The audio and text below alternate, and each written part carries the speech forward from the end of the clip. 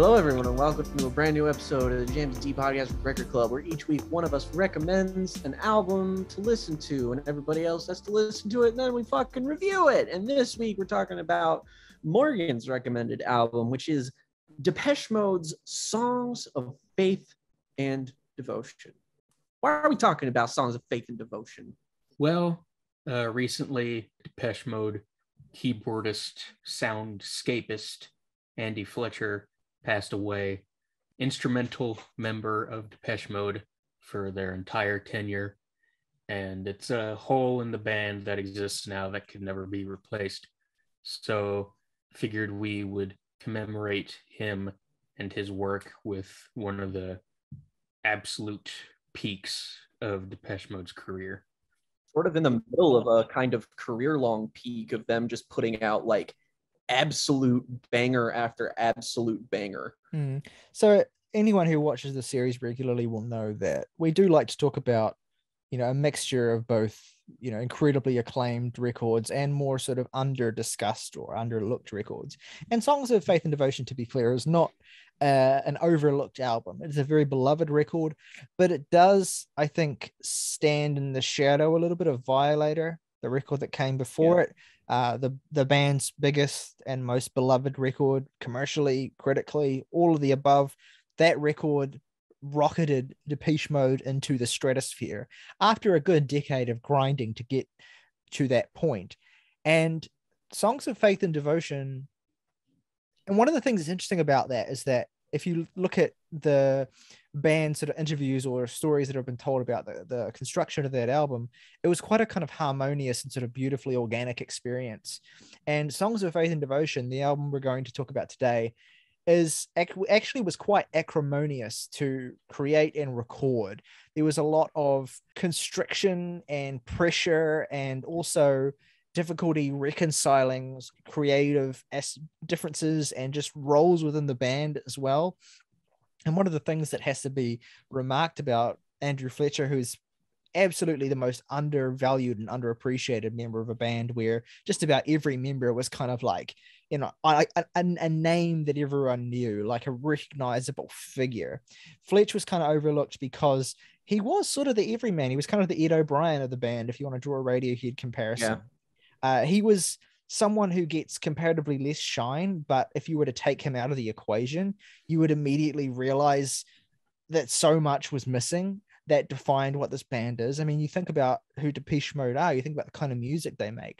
This sort of rock music that is, well, not even really, it's primarily synth pop, right? But it has this heavy industrial rock infused tonality to it, and it has ever since the mid 80s. And that kind of, that synthesis with records like Music for the Masses and Black Celebration, and of course Violator, right? That reached a kind of fever pitch.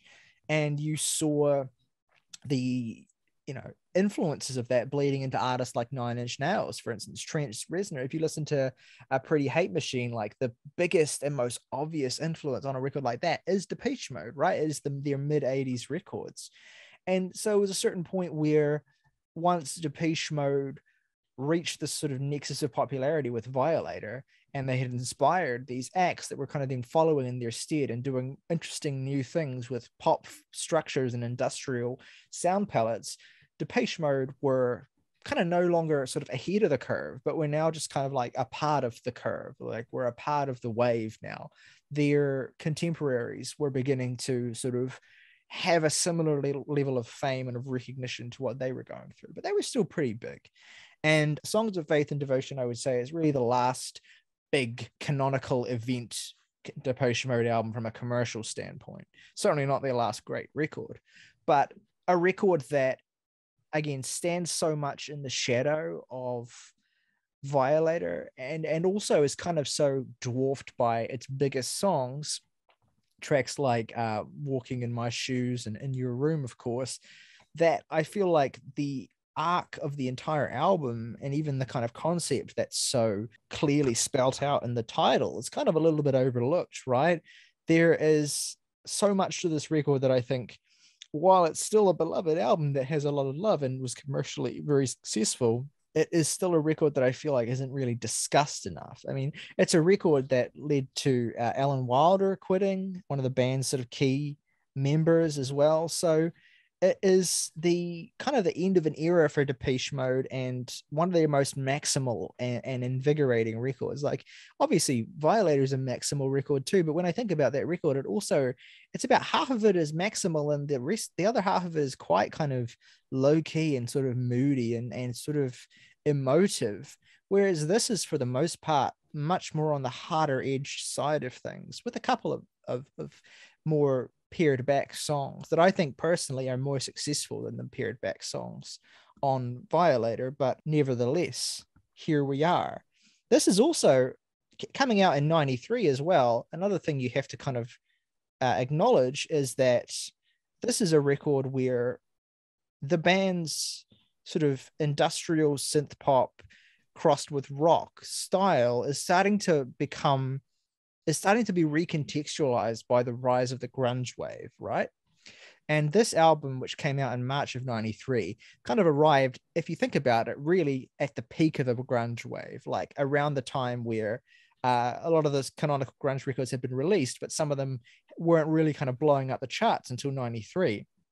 So this record arrives in a particular landscape culturally, and it's particularly well suited to that because it has a lot of darkness, and it has a lot of darker, sludgier textures. It has a lot of abrasive and more unfriendly tones to it, and the subject matter as well. This idea of the degrading nature of worship feels like it fits in with a lot of the sort of punk and rebellious, themes and ideas of the grunge wave as well, of kind of killing the past and of this kind of nihilistic sensibility almost. And not to mention good old Heroin. Yeah, and Heroin for sure. But that said, it's produced with Flood, who produced Violator, so there's still a good deal of connective tissue that it's not too haywire to completely alienate anyone who's into this band. But yeah, this is, I think, a record that deserves more appreciation for how ugly it is in the most exciting of ways, even for this band. Like it's an intimidating record to listen to at certain points as well, but it's also a record that can be very beautiful. What do you guys think of this album and where it sort of ranks or stands in the Depeche Mode catalog? Personally, I've only heard 2 Depeche Mode albums, so I can't really speak to it contextually, but I think your mention of Flood is really important to sort of set the stage too, as being like, Flood's a dude who he's like, production work is really long, really storied. He's worked with acts as old as Nick Cave and the Bad Seeds, and with contemporaries of Depeche Mode's like the Smashing Pumpkins on something like Adore, which I think is a very like sonically comparable record in how they take bands' sort of fundamental aspects and sort of really layer on the atmosphere of a very kind of basic sort of industrial synth pop sound. I also think that this is, in terms of like where it ranks in terms of like the canon of popular music, is that I think this holds a similar spot to maybe like a synth electronic industrial contemporary, at this point at least, band, and that would be Nine Inch Nails. Is that this, if Violator is comparable to something like the Downward Spiral, then I would say Songs of Faith and Devotion would be comparable to The Fragile, where its peaks in popularity certainly stand out to people who were familiar with the band, but the terms of like the connective tissue of the album, it doesn't really, get talked about a whole lot. And the sort of dark aspect, I think, that is lent to this band's sound is definitely linked to that production, but I think the most distinct part of Depeche Mode for me has always been Dave Gahan. Dude's voice is just 1000% super iconic, and his vocal performances, specifically on this album, I think are fantastic because they are far from understated. In fact, I think they're quite emotionally overbearing, which is why a lot of the content on this album feels so kind of ugly and depressive. But they're nonetheless, that darkness is always present in his really, really emotive performances all across here, from songs like Walking in My Shoes to my actual favorite song on here, which I don't know if this was like used in something as to why I have the affinity for this song, because no one else I know has like talked about it as being a highlight. But my favorite song on here is actually Condemnation, which is a weird kind of synthy dirge of a track. It's got this really, like, the whole songs of faith and devotion concept. It feels like a dark church hymnal.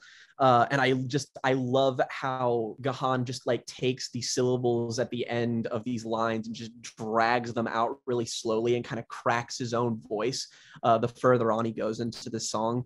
And it really just like goes to show you, like right after Walking in My Shoes too, is that's a song that's sort of written from the perspective of somebody who's just sort of like looking down on someone else for their like inability to understand or relate to, or just sort of approach them on levels of like power or like love or, you know, devotion or what have you. So I think the emotional content of this album is simultaneously like really striking, but also, since it's not talked about, it's just sort of taken for granted, I guess, just because this album songs, you know, the couple songs on it are so popular that they just sort of get absorbed into pop culture, and, you know, the actual themes of the record are kind of taken for granted. Yeah, I mean, I'm not surprised you love Condemnation. I mean, like especially considering how much like neoclassical dark wave you're talking about having listened to recently. Like, it's got a real sort of like Dead Can Dancey sort of vibe to it. Like, it's just the way he delivers the condemnation. Yeah, just like, and then eventually the why. Yeah, I mean, it's a classic song. It's Gahan's best vocal performance. And damn right discography. He said as much. I believe I saw an interview quote where he said that that's the vocal performance he's most proud of in his career, and understandably so. It's a real labored and pained, but also like in ways that work. Like he and he has a particular voice as well. Like, I've always loved how Gahan sounds like Gahan sounds like dead serious, like he's gonna fucking murder you with every single line he ever delivers. Like, he sounds like it's just a particular vocal tonality and style that he's had that has always resonated with me since I was a little kid, because I've been listening to Depeche Mode, or I've been hearing Depeche Mode since I was really, really young. Like, they're one of my dad's favorite bands, and this is a record that he loves as well. And I think one of the reasons I really gravitate towards it is that, as opposed to something like music for the masses or something, I feel like his gravity, his seriousness is particularly well suited to the themes of worship that he explores here. And I also think that they're explored in ways that are a little bit more interesting and a little bit less two-dimensional than they have been in the past, because Gahan has always been like interested in like the hollowness of celebrity and the ways in which the commercialization of art, the commodification of art, you know, kind of renders it all disgusting. And he uses like the language of debauchery, I guess, to kind of like make commentary on the sort of pop ecosystem, I suppose. It works more often than it doesn't, frankly, for me, but it sort of is the kind of thing where I feel like he would get better throughout the 80s and into the 90s at writing songs around that weren't so shallow, or didn't sometimes feel as shallow as the things they were critiquing. And here I think is where Gahan really nails that, like especially in songs like In Your Room and I Feel You and Walking in My Shoes, and even some of the deeper cuts on this record as well. In fact, this is the thing that I think really separates this for me, is that Depeche Mode are a god tier singles band, and they're also a god tier singles band that do still happen to have a number of great records, but still a lot of the time, I mean, this is my thing with Violator, which is a great album, but to me, like, most of the time when I want to listen to that, I want to listen to the singles and the big tracks more so than the deep cuts. Whereas I think Songs of Faith and Devotion, along with like Black Celebration and really those two records, I think the most consistently me, where I am actually getting as much out of the deep cuts as I am out of the singles. Like one of my absolute favorite songs here, just because I find the whole sonic landscape that the band sort of lay out here, and Fletcher's a huge part of this, is Judas in the midpoint of this record. Yeah. I love Fuck this yeah. song. I love how expansive it sounds. I love how measured Gahan's vocal performance is for him on this album, and he has a really great way of again stretching out lines and imbuing things with a sort of potent gravity without necessarily leaning into melodrama. Although there are moments on this record where he gets kind of melodramatic, and I'm feeling it. Like I've always really enjoyed the one particular deep cut on this record, One Caress, the second last song here, which is sort of like this stripped back song that has this very sort of like cinematic string arrangement, and it's just so, Gahan is the focal point so strongly here. But there's also, songs like Mercy in You and Rush that I think are really underrated as well, that he sells so well with his more sort of intense, uglier brand of personality. But like, I put this album on the car stereo, and I Feel You and Walking in My Shoes hit back to back, and it's just a fucking ride. Like, this record sounds fantastic, and I love the whole sense of the way that it's structured, the way that it flows as well. In Your Room, genuinely, I think is one of their best singles ever. I would put it up there with the best singles on Violator. This song, to me, there was a time I think when this was my favorite Depeche Mode song, and I don't think it is now, but it's definitely top 3 for me. Definitely my favorite single.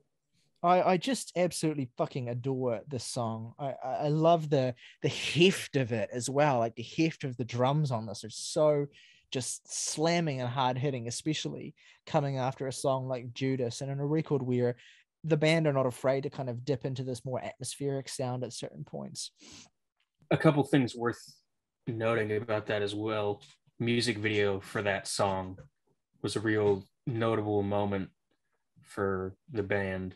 Great video directed by their mainstay, Anton Corbijn.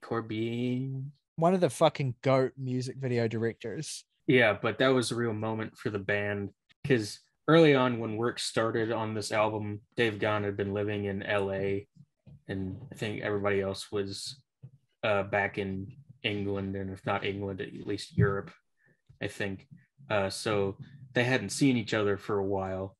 So the first time that they saw each other to start work on this, Gahan was, I'm going to try to remember, I think it was Martin Gore's words. He said he looked like tatted up and strung out, like just looked like a completely different person, because he was, throughout the making of this record and much of the touring of it, Gahan was in the throes of a heroin addiction that had a very powerful hold over him, which in turn led into the next record, Ultra, being a sort of what I think of as a detox record, sort of sobriety record, but not in the sense of like Shape and Destroy by Rustin Kelly being a sobriety record, and more of a like I am going through the withdrawals type of record. Well, he almost died, I'm pretty sure. Like, yeah, that's what I'm with this In Your Room music video. They thought the filming of that video was going to be the last time they ever saw him, because I think he overdosed on tour for this album, and the making of that video came during that tour, or during a break for touring this album. They thought this was it for him, pretty much. So it was a very haunting experience for the band in general, and came very close to sort of either ending or at least heavily altering the career trajectory of this band. And the song itself carries that weight sonically in so many ways, especially on the music video mix that they used, I think called the Zephyr mix on most releases of this album. It's a little bit more intense and instrumentally forthright than the album cut. Both are as good as each other, I think. Yeah, Condemnation definitely way up there in terms of deeper cuts. I also love Mercy and You a lot. Mm-hmm. I think the way that song gradually builds, it starts pretty intensely, and then the way it builds into like, Dude, those guitars at the start are like fucking God, yes. Yeah. Absolutely. And by the time it reaches its climax and Gahan's basically screaming, pleading in this really religious reverence kind of way, it fits in perfectly with the rest of the record.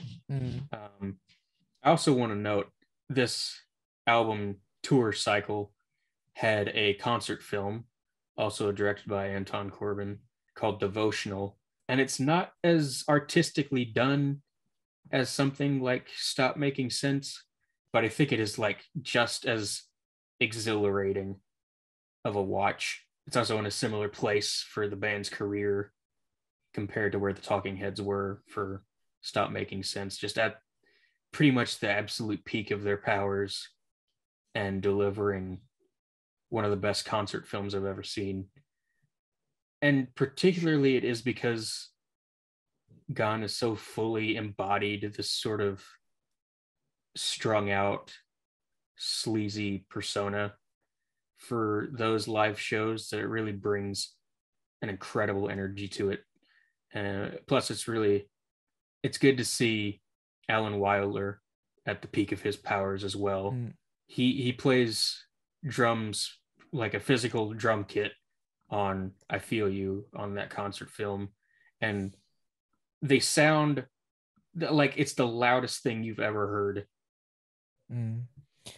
Yeah, that's all very important, I think, to understand contextually in terms of interpreting the record as well, because I've talked about how Gahan is sort of written through this kind of commentary on, you know, the bleakness of existing in a kind of heavily commercialized artistic landscape, but also like you can read just about all of these songs and the whole devotion theme as being about heroin addiction, right?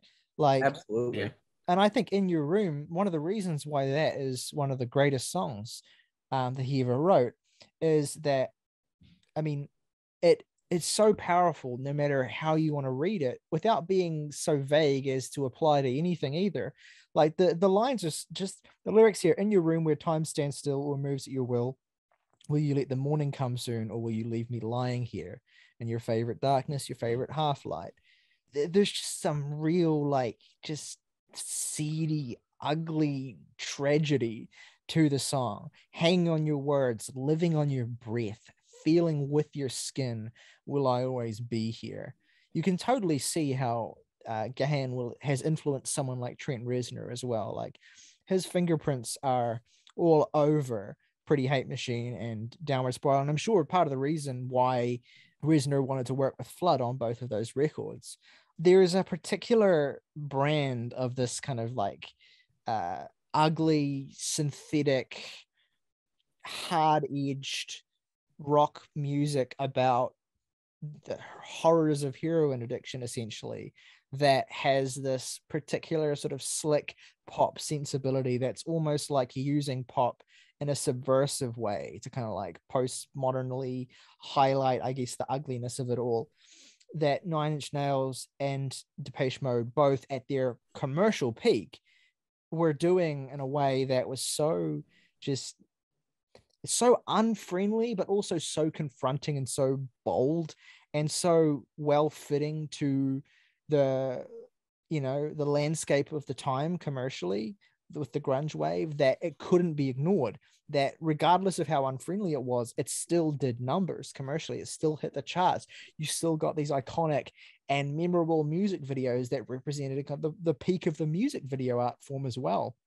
You know, this is the era of people like David Fincher coming to power. I mean, people forget that Fincher made music videos before he made movies, and he absolutely came from that Corbin sort of school where you give a kind of grandeur to the seediness of this particular world and landscape of rock music at this point in history. And it's not really all that similar to the grunge wave because it's so much, it's based, the people who are doing it are so much older than that, and they're also, the cultural context is so much different, especially. But it really is a showcase for what a dark time for pop music this was. Of course, not in terms of quality, but just in terms of like theme and sound and ideas. And it also makes, I would argue, the pivot away from these sorts of trends in pop music in the late 90s and early 2000s all the more glaring. Like when we think of some of the most saccharine, like I'm reading Tom Bryan's column, The Number Ones on Stereo Gum, where he goes through every number one song of all time, and he's in the late 90s at the moment. And so many of them in the late 90s are just the most kind of like sappy, lame, sort of like really regrettable songs. And so much of that existed and as a reaction and as a response to how popular and how big all of this stuff was. And it really doesn't get much darker than this album, which just arrived at the right time. Like, if they had released this instead of Violator in 1990, I'm sure it probably would have been basically as big as that album. But coming as the follow-up to a skyscrapingly huge record, it's almost like just too much of a dose of the darkness, that I can see why it's maybe a little bit more overlooked, because it's so dour and so difficult at points. And again, like when you listen to a song like Condemnation, I mean, it's a painful thing to listen to, because you can hear that Gahan might well be shattering his vocal cords any second now, and that he is singing from a place of true despondence. And it's a dynamic you seldom get, I think, in this kind of pop music. And it makes it really special, and it's one of the things that made Depeche Mode so special. I think the word that we might be looking for here is gothic. Which Flood, Nick Cave, gothic rock. We have, Smashing Pumpkins, we have Adore, but the one noticeable influence and contemporary, I think that's highly comparable in terms of that sort of sound that we were going for. Another band that is in the midst of their commercial peak right here, just because they were about to have their biggest hit of their entire career in the mid-90s, and that's The Cure. I think a lot of their uglier sounding records, a lot of their stuff that's a little bit more post-punky and gothy, a little bit less ornate than the kind of dream poppy stuff that's on Disintegration, and more the uglier shit that's on stuff like Pornography or even Head on the Door, is highly influential and absolutely at peace with the kind of music that they're making here, which made it, I think, the most commercially viable that it would ever be at this point. Yeah, it's interesting how you think about that. The Cure were kind of veering away from that darkness at this point, even as early as Kiss Me, Kiss Me, Kiss Me. And Disintegration's obviously a dark record as well, but it's a beautiful sounding album. Whereas, yeah, the infusion of industrial sounds into these sorts of bands was not a trend that they followed particularly, but they were the precursors to it all as well. So that's the flip side. Worth noting as well, I think, that the primary lyricist on this album and most Depeche Mode albums is actually Martin Gore, who is it's probably anything but an accident, because it's so hard to view something like In Your Room as anything other than him adopting Gahan's perspective about his addiction from an almost... The song is written in first person, but it still maintains a sort of third person watching something terrible happen to your friend in slow motion kind of tone.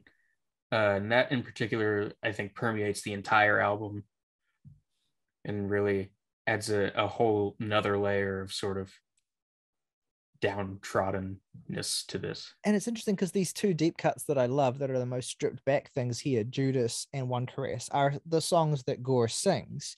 And yeah, it is like, you can even see a song like Judas as almost being like him singing to Dave to a certain extent. Like, it's both a song about the throes of addiction and how you throw yourself into that, but also a song that kind of like when he says that, you know, don't just stand there and shout it, do something about it. Like if you want my love, like there's levels and layers to the devotional theme and the way that it's expressed here, but in a lot of ways it does kind of feel like, more so than any other point on the record, a kind of reaching out moment.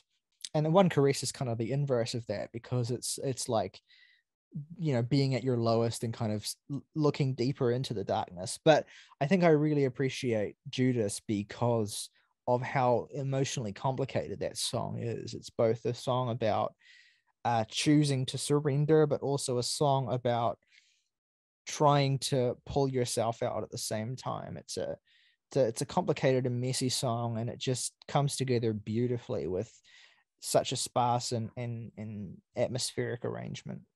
You know who else this reminds me of as well? Like just looking at a song like Higher Love and some of those lyrics about I can taste more than feel. The burning inside is so real. Like that's very obviously a lyric that evokes heroin and drug addiction. My soul's on fire as well. This reminds me a lot of like Spiritualized, but like early Spiritualized. And even like Spacemen 3, which was the band that Jason Pierce was in before Spiritualized as well, which wrote a lot of songs that were about heroin addiction and about God at the same time. And they would do that, and they would write these very sort of straightforward, like gospel influenced sort of hymnal songs with sort of screeching, howling guitar feedback solos on top of them. And that whole thing that Spacemen 3 did, and then that had the way that bled into Spiritualized, super feels like maybe not necessarily a precursor to this because it was happening in the late 80s, early 90s, but a complement to this as well. And I don't really have a wider point with that, but it's just another example of this brand of music that I love. I mean, it's a low-hanging fruit to compare a rock band to the rock band, but I mean, it all goes back to the Velvet Underground. Yeah, exactly.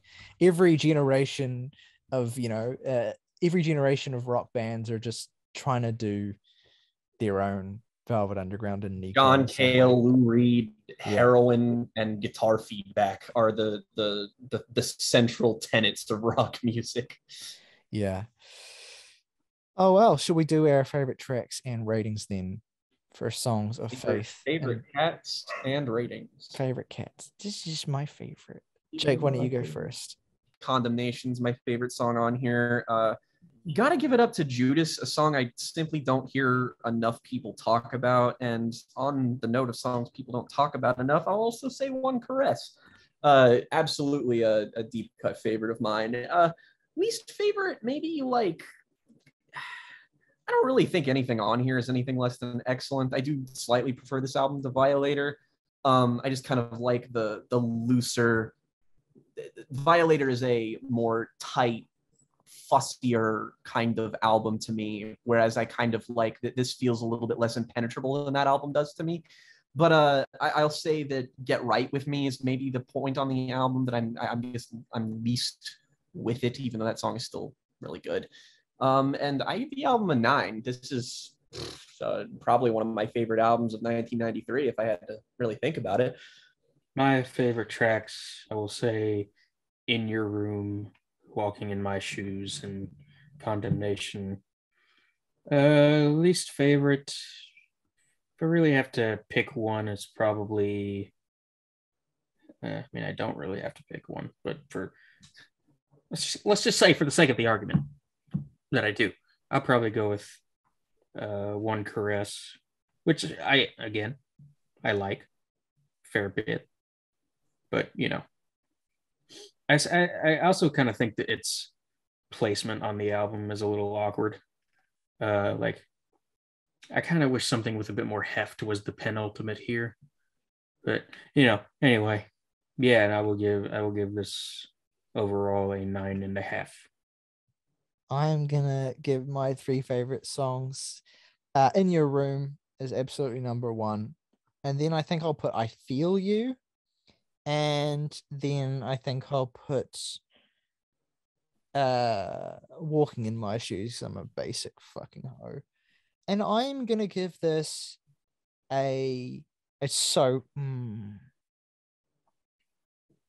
8.5. It's fucking close to a 9.